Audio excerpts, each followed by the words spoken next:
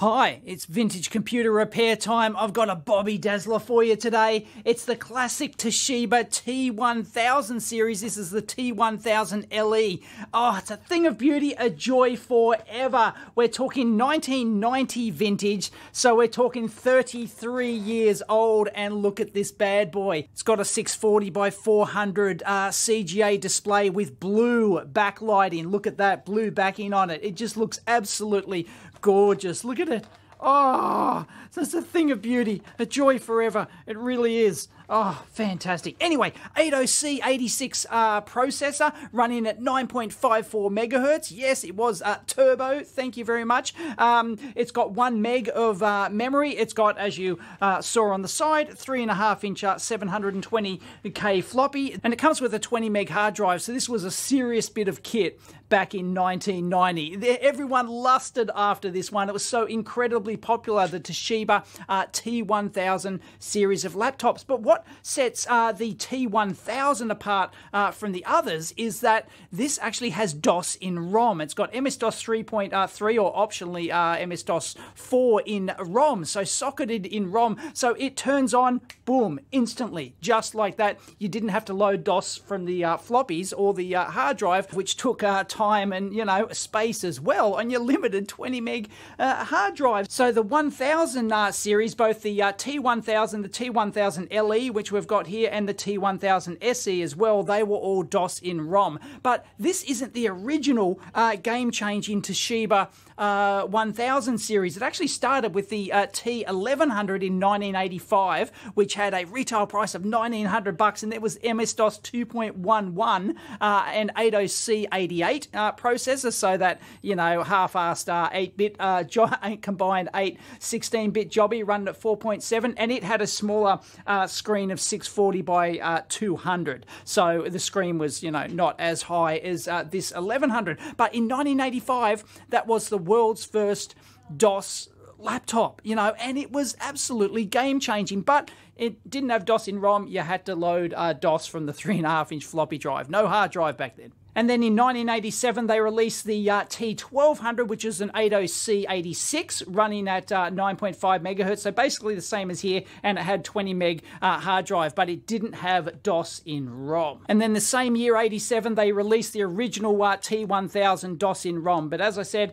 no hard drive. That didn't come along until the 1000 SE, but that didn't have a hard drive. That didn't come along until 1990, until they released the T1000LE, if you wanted DOS in ROM and that hard drive. And the T1000 SE came along in 1989, practically identical to this with DOS in ROM, but it didn't have a hard drive. And as was common back in the day, you actually had a legend overlay, a replaceable legend for your function keys here, and this one actually came with a WordPerfect 5.1 overlay. Look at that. Oh, Bobby Dazzler, hands up if you use WordPerfect 5.1.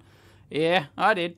Anyway, so it's got indicators for power, speed, caps lock, overlay, num lock as well, because it had the numerical keypad here. Of course, you couldn't physically have that separate, but this was a pretty nice layout keyboard at the time. You know, it's got the arrow keys in the arrangement that you'd find it today, and home end, page up, page down, and it's just, you know, it really is a very nice layout. You wouldn't be unfamiliar with that today. So on the side here, we have a reset hole. Then that looks like the hard drive access. You have to unscrew that. On the back here, we've got an expansion header, and this one is in awesome condition. Check it out. Very common to find these days missing the covers and things like that, because they could easily break off. But anyway, expansion header, we've got DC in, then we've got serial and parallel, but that's all. This one did not have the internal modem. Other models did have that. Not sure if it was a retrofit for this one or not. Not sure. And if you want to see my initial reaction video unboxing this when I got it from eBay, you can find that as an exclusive over on my Odyssey channel. I'll link it down below. And then we have a very nice removable battery here. Check that out. So it's NiCad, none of that nickel metal hydride rubbish, 2200 milliamp hour. So yeah, this has gone the way of the dodo. You could possibly repack that if you could get it apart, but looks fairly well sealed. But yeah, this is in fantastic condition. Look, there's absolutely no corrosion anywhere. There's no discoloring, apart from maybe a slight discoloring on that, yes, my camera is color balanced, so this is very accurate color that you're seeing here on camera, and yeah, it's in really first-class condition. Apart from this, which I noted in my unboxing video, there's a little chip on here, and I did actually make that worse by rubbing it, almost as if it's like it's painted or something. I don't know what the deal is. I don't want to go any further on that. If you know, leave it in the comments down below. And yes, I did get the original Toshiba carry bag for it, and I did get some floppies as well. So if we can get this thing working, we should be able to do something. But anyway, check it out. Made in the United States of America. So you've got to remember how groundbreaking this 1000 and 1100 series was back in the mid to late 80s. I mean, really the only other competition was like the Tandy 100, which you've seen videos on, and also this Tandy 200. I don't think I've done a video on this. I'll leave it in the comments if you want to see a teardown. But of course, this was, you know, the Tandy 100 and 200 with the bigger screen here, was an absolute workhorse, you know, for any journalist, writer, you know, anyone who goes on the road.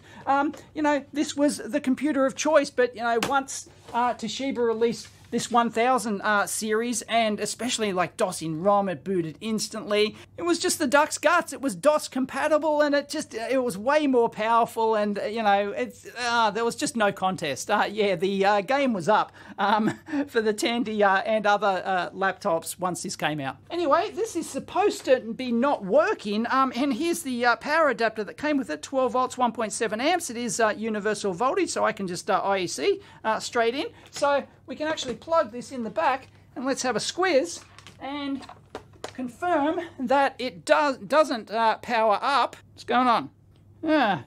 Trust me, it did do something in the previous video, the unboxing video. Oh, I have remeasured. I am getting 12 volts out of that plug pack, but it was actually flashing. Oh, there we go.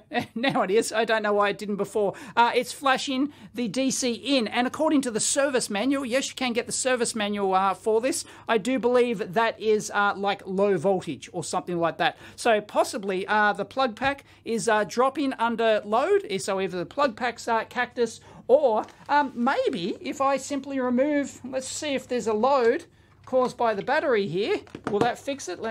Presumably it works without the battery plugged in. Let's just see if the battery loads it down or not. No, it seems to be doing this. There we go. No, it's flashing the same thing. So it ain't the battery loading it down.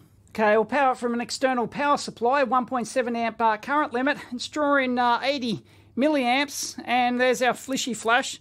Takes a while to come in. So, and I've tried another plug pack as well, and it just doesn't work. So it doesn't seem to start up, doesn't do anything. So yeah, something's wrong, ski. Let's crack her open. First of all, 2 screws, gets that off, and yep, there's the that looks like an additional battery interface, or or possibly the modem. Yeah, the modem option down there. So it did actually have battery 1 and battery 2 indicators on the front. So it looks like you could actually put a second battery, which isn't the same physical size as this one by the looks of it. So that's a bit of poor engineering, is it not? Like, why, you know, if you're going to do this, why wouldn't you, like, because, well, you needed the extra modem interface, but I don't know, you could have engineered that somehow. Like, obviously, like, the pin spacing is totally different, so, yeah, I don't know what they're thinking there. Sell more accessories. Oh, I also forgot to show you the expansion memory interface as well, so it looks like you could put a card. No, it was none of that PCMCIA rubbish. And that was a custom jobby, so I think you expand up to like 5 meg or something, which is pretty kick-ass. Anyway, for you serial number aficionados, there you go, TL1 system unit. The power supply is dated 1990, so yeah, I believe it's at least 90 vintage. There's a little DOS speaker on it, but yeah, I don't think it had any sort of like extra sound card capability. No, that's Sound Blaster rubbish. And there's your hard drive. Check it out. That's probably still got someone's stuff on it.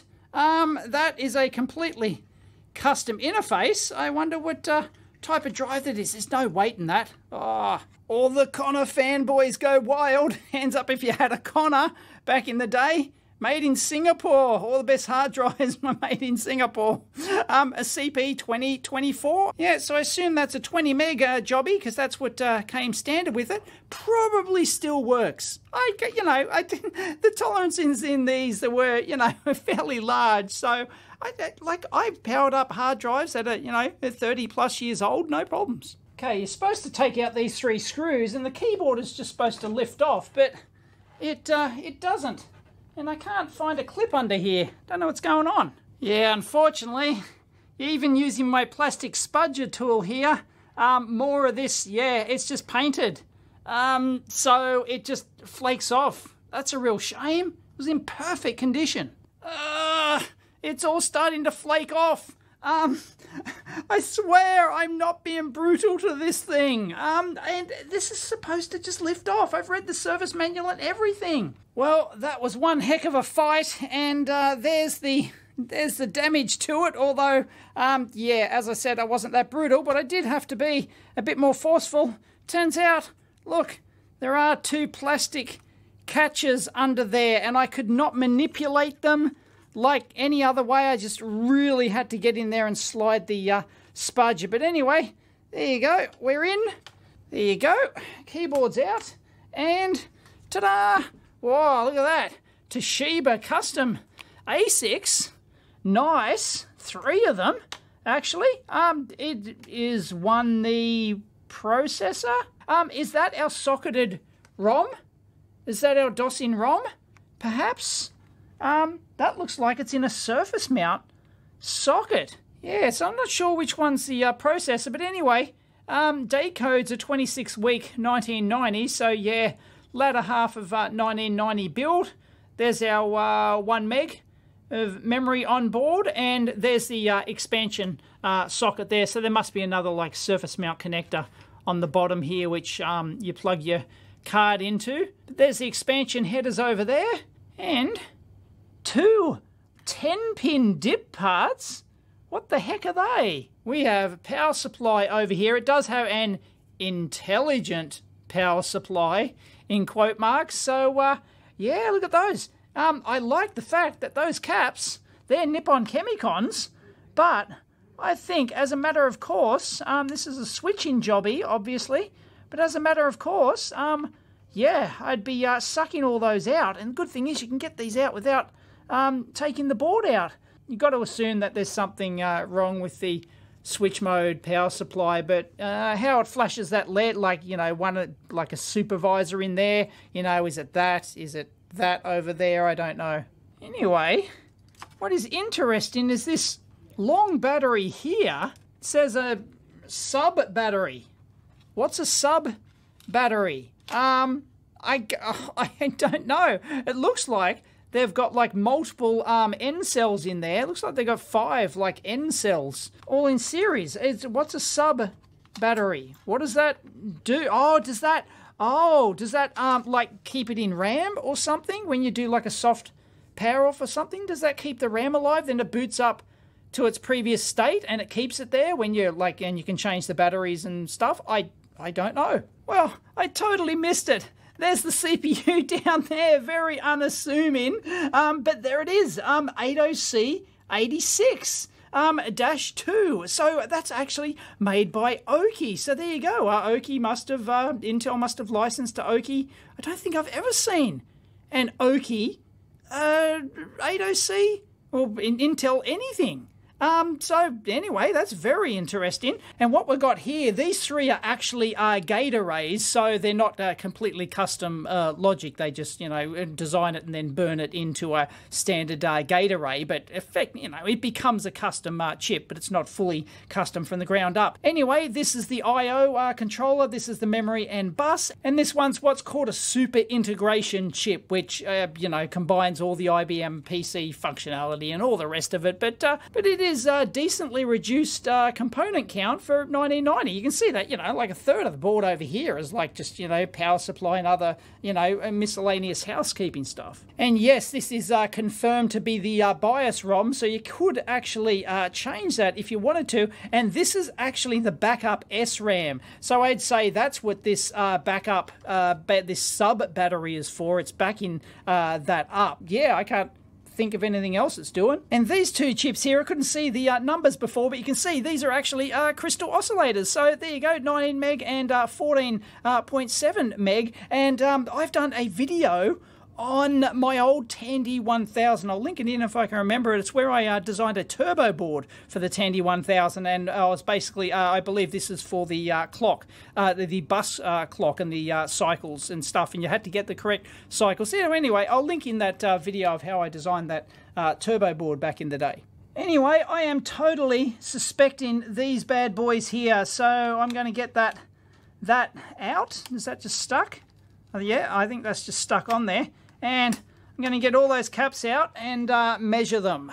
Well, unfortunately, I don't actually have a schematic for this, and it doesn't have voltage test points in the service manual. It's a pretty good service manual, but, you know, it's not the duck's guts, though. Anyway, let's measure some stuff here. 3 volts. Whoop. Whoop. 7 point what? Jumping between 3 and 7? What? 2? 1.8? 1.7? What's going on? Whoa, whoa. No, nope. This is where you got to manually range the thing. 12 volts. Okay, that's our input. Why was it varying before? You saw it. That was just nuts. Let's go back to auto range. No, you saw it. That was like flickering all over the place. Sorry, the LCD sucks here. I think maybe I wasn't piercing the... It does look like to be a lot of oxidization on those joints. So I'm thinking that might have been it. Anyway, there's our input there. So our 12 volts. By the way, the LEDs, I can actually briefly get it to like light up those, and I hear the floppy kind of like trying to start up, but nah. There's a 5 volt rail. Okay. So that could be, I can't read that from here, but that's probably a little a 78L05 or something.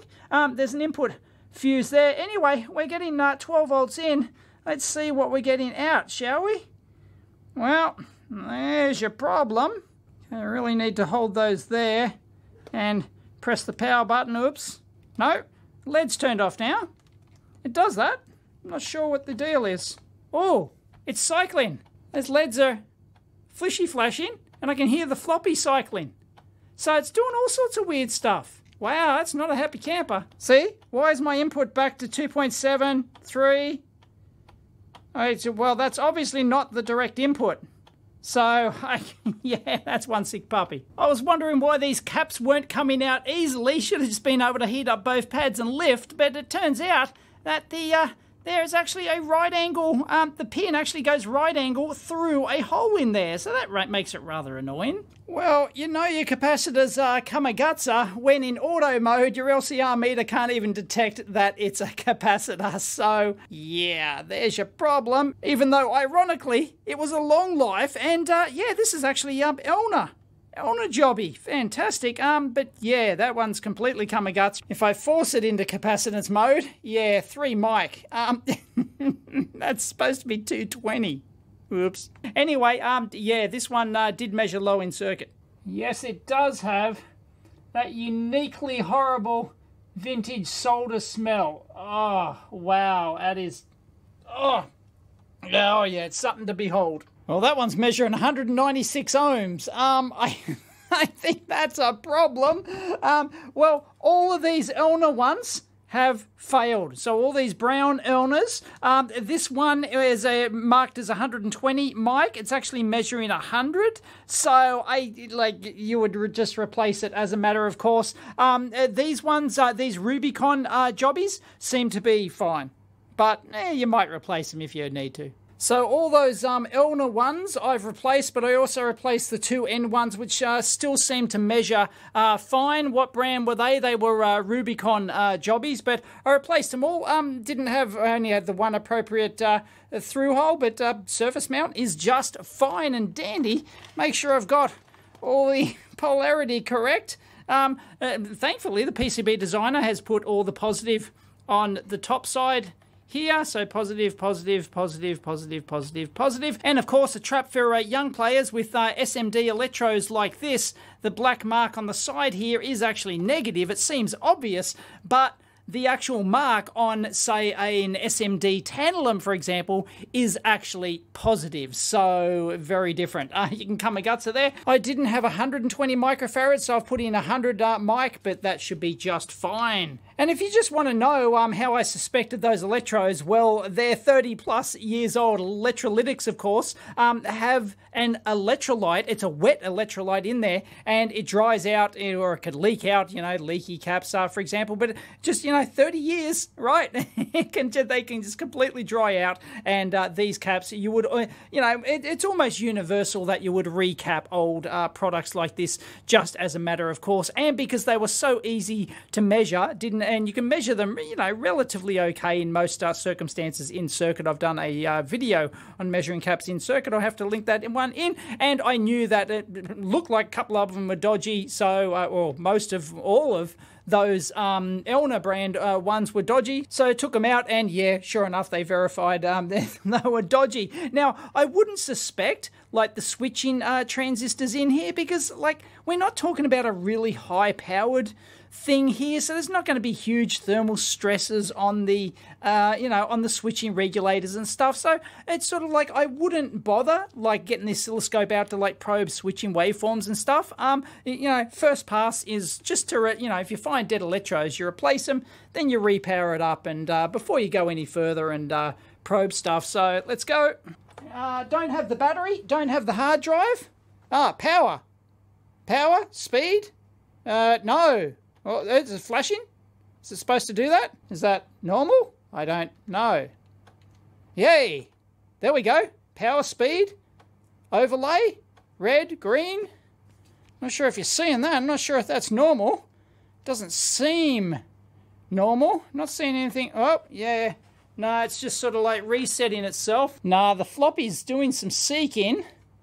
But it should boot up to that DOS in ROM, and I'm not seeing anything on the screen, so we're getting diddly squat. So I'm not liking that. That power speed thing is. Let's measure the values that we actually get now. Across there, 5 volts. That sounds good. So you're looking for 5, 12. You know, that'd be our input. This is our big 1000 mic jobby. Okay, 10, 1, 8. 8 is no. Okay, no, there's something jumping around there on that. Don't like the look of that at all. That's negative? Negative. Definitely don't like the look of that. Negative on your cap isn't good. It's only half a volt, 1.65. No, negative 0.1. No, we've definitely got power 9.3. Dunno. Yeah, no, we've got more power supply issues. That doesn't sound right. So I wouldn't go chasing anything processor-wise or screen-wise. No, that's obviously the power supplies aren't doing the business. I saw something on the screen. I saw something, green came on solid for a second. I swear there was something on the screen. Yeah, it flickered to life, so it looks like the screen is doing stuff. It looked like it had some sort of text, but the contrast could have been like way off. I don't think I'm going to be able to get that again. What I've done is probed the backup battery SRAM here, figuring it should have 5 volts on it, and check it out. It actually has 7 volts on it. I checked the data sheet. No, it's 5 volts. That's bad. Oh, look. Oh, all those lights were on there, and it just went. I don't know what it did there, but it was not 7 volts anymore. It's now 4.9 volts. And I can measure that on, say, another memory over here. Oh, I was getting. No, that's down to 3.6 now. It was 5 before. And yeah, so what? All right, something smells. So I'm going to lick my finger. Use my thermal camera. Hello, that's warm. Oh, that's very warm. I don't think it should be that warm. Okay, let's get out the real thermal camera, and you can see that, sure enough, the inductor there is quite warm. That's 38. power it up again, but this is one sick puppy, I can tell you. Is that going to quickly heat up any quicker? I think it's got a... No, it seems okay at the moment. I mean, it's warm, but not critically hot. So, but I think it gets into some... Whoa, there we go. Did it? No. That was the camera recalibrating itself. Nah, yeah, there we go, it's running away, 50, yep, 70, yep, 65, yep, it's running away. It gets into some sort of mode. That transistor just, it's a FET, because it's got gate drain source there, and yeah, it should not get that high when it's not heat sunk. So, given that red DC in light wasn't coming on, manual says it's supposed to come on when you plug in the adapter. Here's the adapter on the back. I've flipped up the back. It was very easy. Just undo 5 screws on there. I got nickel screening case here. And DC in jack. This goes over to here. Aha. More electrolytics. So, yeah, I didn't expect that because there is no schematic for this thing. There is no power supply block diagram. It just talks about, like, you know, checking cables and, you know, stuff like that in its DC troubleshooting procedure. So, yeah, we've got another switching board here. So, yeah, looks like we'll have to recap all those as well. They're probably gonski. Are they Elners? Tell you what, I do like the attention to detail here. I was just taking out the screws on the board, and you'll note that this bit of metal here, which is insulated, they've gone to all the effort, is just held in with that screw, and that's just bent over after assembly to just keep the cables in place. And they've got another one over here as well, so you can just bend that, and just stops the cables getting caught when you're assembling the unit. Very nice touch. So, wow. Another complete switching regulator in here, and that is chock-a-block. That's it does the battery as well, and this goes over here to the that'd be for the backlight, for the screen, I would say, because that's going off into the hinge mechanism there. So. And this is the cable, this is the DC output cable that actually goes over to the main board that we saw there. So, and that's got all the indicators as well. There you go. That's all your indicator driver. Wow, look at that. Yeah, could be something Kamagutsu on there.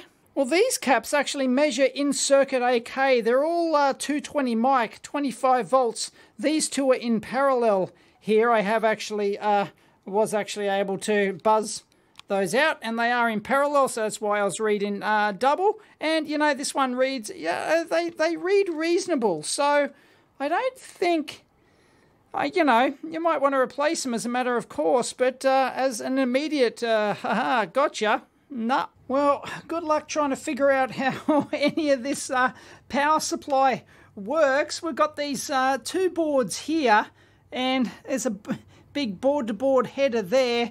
So that plugs in there like that, and then this has its own 2 separate cables coming out here. One says charger, and the other is LED. Okay, LED's pretty obvious, I guess, but so I guess the LEDs are driven from this side of the board, are they? That seems curious, because there's only a LM324 on here, which is a comparator, quad comparator, of course, and that will be doing some, you know, limit voltage, comparison and stuff like that. So, you know, if you're under voltage, then that's, I don't know how they're flashing the LED, because there's no 555 on there. Maybe, no, I don't even have a transistor flasher, I don't think. But yeah, these 2 boards, they're interconnected, so we've got, it just says charge over here. This power connector that goes off to the power switch on the top of the unit. So yeah, there's the bottom of that. Got a couple of diodes under there, whole bunch of surface mount stuff there, and no, you cannot get a schematic for these things. You can't even get a block diagram, and as I said, the service manual doesn't even have like typical test voltages or test procedures. There's your switching controller. It's all pretty bog standard. You know, a couple of MOSFETs here, and yes, I've measured these three caps here, and they're all like absolutely bang on. Like these two are in parallel, so I'm measuring 440 mic, I'm measuring 220 mic here, almost bang on in circuit. So I don't even think I'd waste my time trying to, look, there could be like a ripple issue or something like that, but that's, from, high ESR and something like that perhaps. But no, I wouldn't like to bet anything on that at this stage. So what I'm going to go around and do is just measure the MOSFETs, see if any of the MOSFETs are shorted, like just, check drain and source, for example. And then we've got the ones down here as well. And there is apparently, the only thing I can get from the manual is that there's -9 volts and -22 volt supplies in addition to the 5 volt and 12 volt supplies. But how that all manifests itself between this switching stuff here, this switching stuff on here, which like it feeds back up its own clacker and everything, and like I don't know. And this is supposed to be the charger board, so like you could maybe disconnect the charger board perhaps, because that's only charging the battery, but you can't, because that's where the DC power comes in. So the DC power comes in over to this charger board in quote marks, but then you've got all these pins going over to here, and then like how does that, or I'd have to buzz out like all these pins on here and figure out, like, is this how they're getting power over to this board,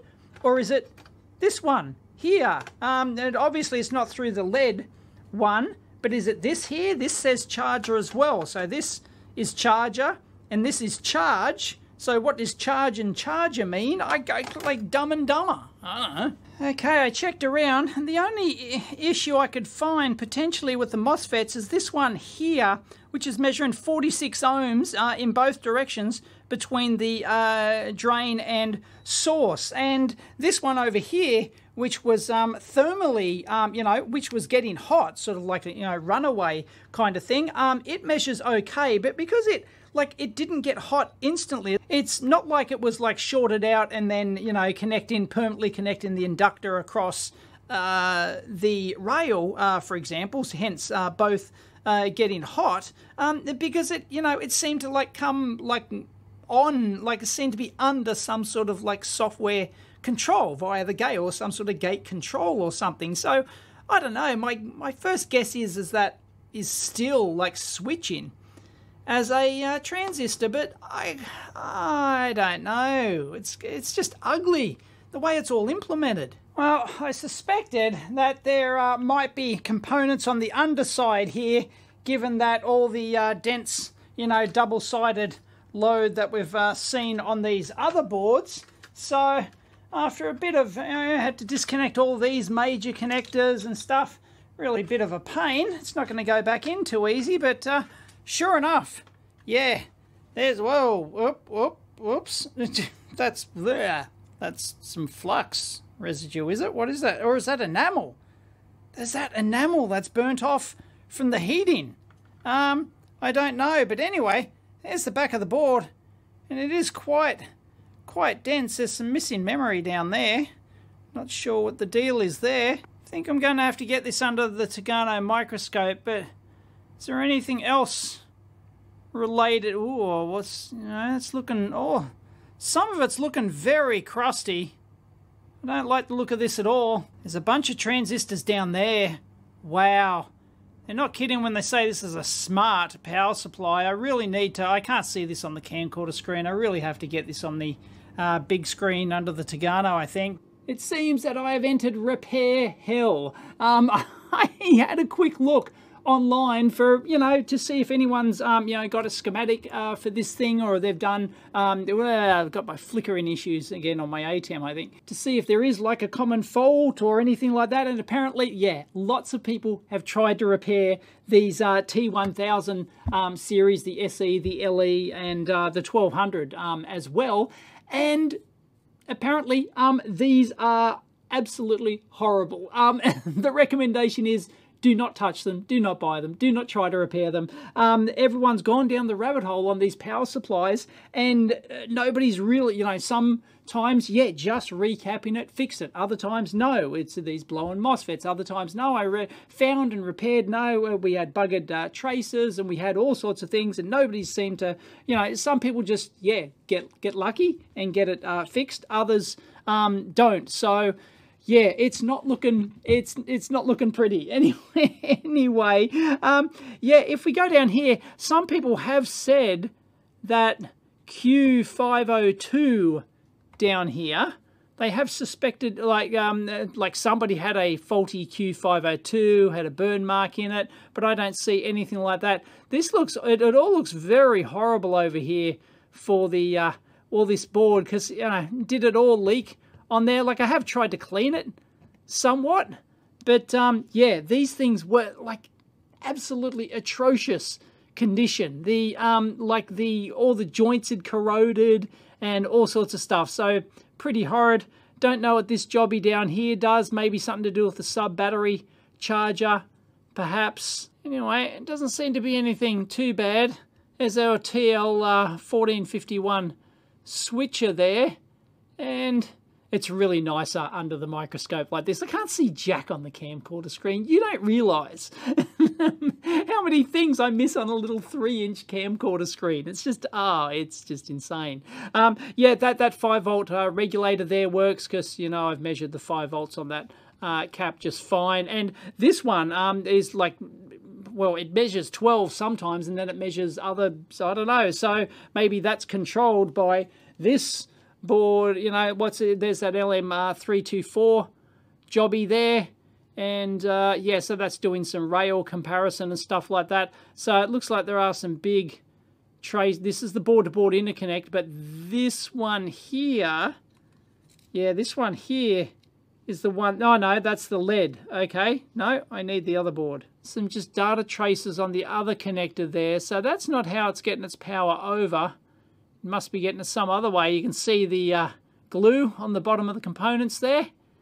There you go. That's how they do them on the double-sided. They've got to glue them down so all the electrons don't fall out when it goes upside down through the reflow machine. But that 182 MOSFET down there, that'd be a 2SC 182. It all looks good, and as I said, these caps measure bang on. So, you know, like, yeah, okay, could probably desolder those as well, but nobody's pointing towards those. Everyone did point towards the old Elna ones in here, and that seems to be like a classic issue. All right, let's go on the bottom side here and see what's what. What is that? NEC A1600. No idea what that is. And what's going on here? Is that cap leaked? That doesn't look pretty, does it? Those traces look intact, but oh, like that's like, yeah, really ugly. You can see, yeah, the caps have definitely leaked, and it's got all this crud there. We can try and fix that. Just get some isopropyl on there and get my good hard bristle scrubber. But I tried this on the other ones, and it didn't come up. Didn't come up that well, let me tell you.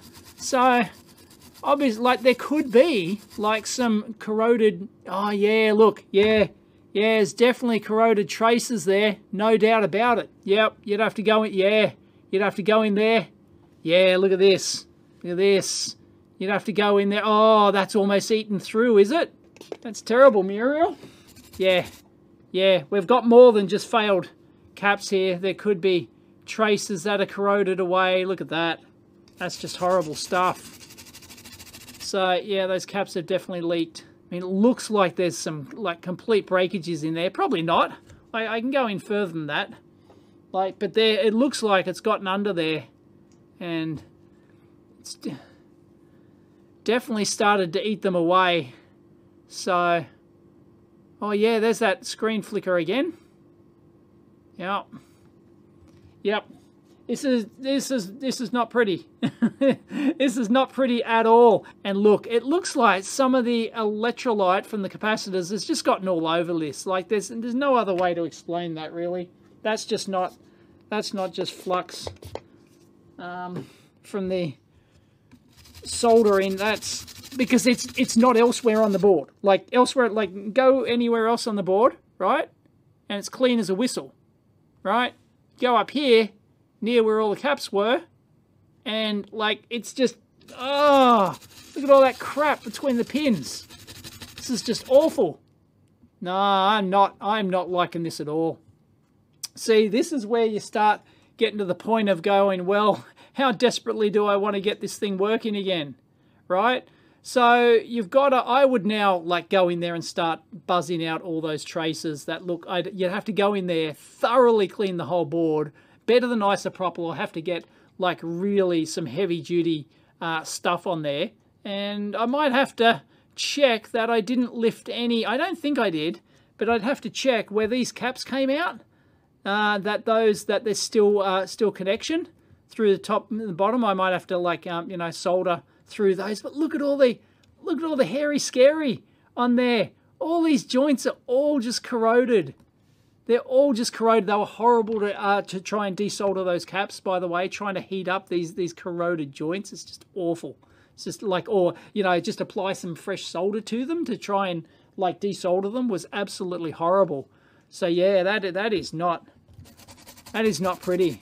So you gotta ask yourself, do I feel lucky? Well, do ya, punk? That's not pretty. That's already showing me that I'm not really keen to spend a lot more time on this. How bad do you want it? Yeah, this is definitely going to be the end of part one. I'm not going to chase that red herring down a rabbit hole. Like, you can go, like, chase these charger boards. Let me go get it. Right, here's the other charger board here. And as I said, those caps actually measure, you know, fairly decently in circuit. I'm sure if I took them out, they would actually measure just fine. But yeah, like, seems to be nothing wrong with that. There's that 182 again. 177. Once again, that'd be a that's a Hitachi symbol, old school. I love the package like this. Why it's got that little tab on the top like that, and the little cutout, you know, the little groove down in there. It's really quite groovy. I like that package. Anyway, that's a Hitachi. That'd be a 2SC 177. Anyway, we've got a 5 amp fuse up there that just protects the input. Definitely nothing wrong with that. And so yeah, like you could go and chase like these two other boards, but yeah, I don't know. Look, these have been hand soldered. Oh yeah, you'd have to get that off. But without a schematic, it gets ugly to know how this intelligent power supply actually goes. You know what the topology is, how it all, you know, interacts and it goes together. What are the voltage supervisor functions, you know, and all sorts of stuff. So yeah, some of the stuff I was reading online, like people would have the same symptom, like they'd have the same LED flashes and things like I did, but it was some other thing. And then somebody said, oh yeah, I had the same thing, but I just recapped it and it worked fine. And others were going, no, I found burnt out MOSFETs and I found corroded traces. And once again, corroded traces is a big thing. And everyone says, yeah, these are just, these are hell on earth.